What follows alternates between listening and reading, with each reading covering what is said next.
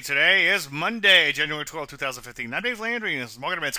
Well, peace out off again in here. A bit of a bummer, losing about a little bit more than 0.75% their value. It looks like they want to come down here and test the bottom of their range. You know the routine, one day at a time. One or two big updates to make all the difference in the world. Unfortunately, we didn't have that in the NASDAQ either. As you can see, a little bit of a slide there, down a little bit more than 0.75%. Rusty down just a smidge in here off its worst levels, only down about 1/3%, but down nonetheless. As you can see, mostly sideways at best there. Conglomerates, durables, hardware, software, insurance, a lot of these areas that are at high levels, he tried to say, look like they could be poised to roll over here. So we'll have to keep an eye on those areas. Gold took off, though, as did silver. So if you took trades here, then trail your stops higher and look to take partial profits if it continues to follow through.